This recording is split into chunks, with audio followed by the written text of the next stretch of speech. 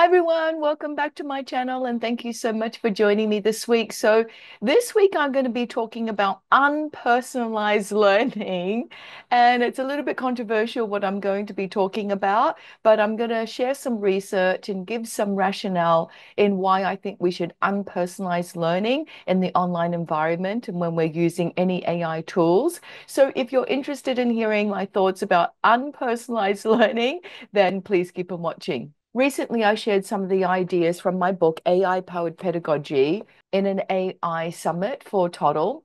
And I talked about this idea of unpersonalized learning and the idea that personalized learning is not actually our goal when we're using any kind of AI tool. So let me just make myself a little bit smaller and then explain what I mean. In my book, I talk about using AI beyond the mere use of AI for the personalization of learning. So, what was the goal and the aim of my book? The book aims to give everybody a framework and actionable strategies for harnessing AI to enhance learning experiences, moving beyond the mere use of AI for personalization of learning, which I think, in my personal opinion, is just glorified individual transmission of knowledge. A lot of the time, personalized learning involves one-to-one learning with a computer, and there is no communal learning or collaborative teamwork involved. And so, what ends up happening with personalized learning is it becomes an individual transmission of knowledge. Now, my thinking of personalized learning has actually evolved. I used to talk about really trying to encourage personalized learning.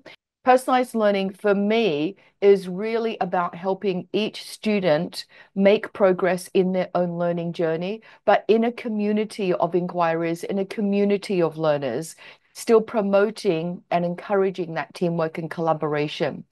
And so, while AI is often used for personalized learning, and there is a place for it at times, I believe it's important to focus on how AI can develop essential human qualities such as creativity, curiosity, and wonderment while fostering a sense of community among learners. So, we don't want students to be working individually and learning individually from a computer.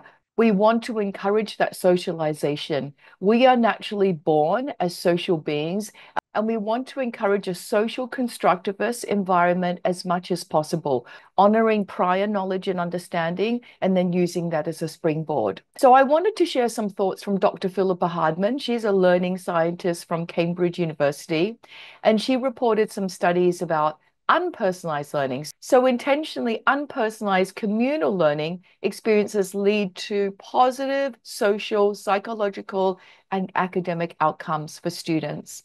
And another bit of research she shared was that students who feel socially connected in their learning environment, they report higher levels of learning and persistence in coursework. So students come to the classroom so that they can be socially connected and be part of a community. And another piece of research Dr. Hardman has shared is learning communities would provide shared experiences and mutual engagement contribute to positive social academic outcomes. And I want to share a direct quote from Dr. Hardman from her blog article, which I will link in the comment section below.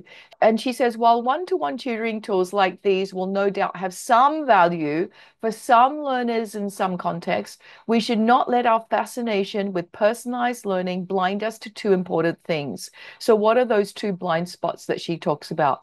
One of them is the shortcomings of personalized learning for some learners. So, for example, less confident learners or learners from more communal centered cultures.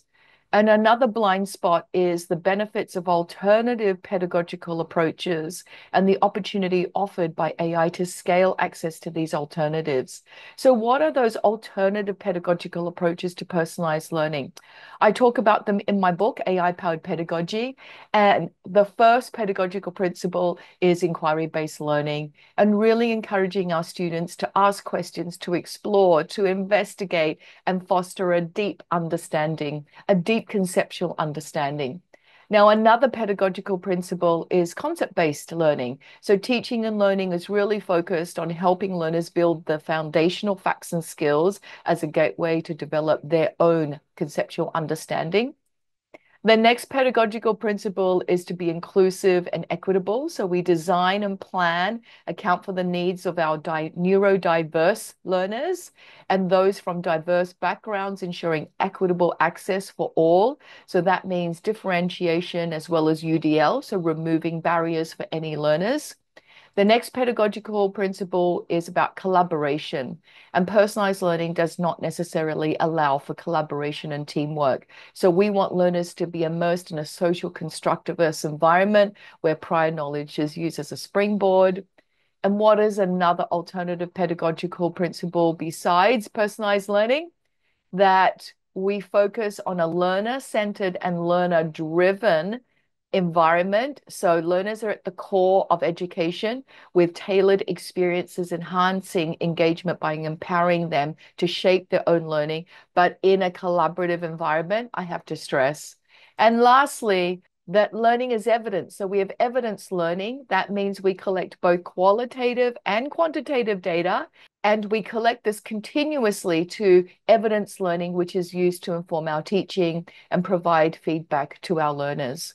So there are some of my ideas about unpersonalized learning. I'm not saying that there's not a place and time for personalized learning, but we don't want that to be the sole strategy of how students make progress in their learning journey. We have to take into consideration inquiry-based learning, encouraging teamwork and collaboration, helping students to arrive at their own conceptual understanding in a communal environment, and not always encouraging that one-to-one tutoring model, that adaptive model. So thank you so much for joining me this week, and I hope to see you next time. Bye.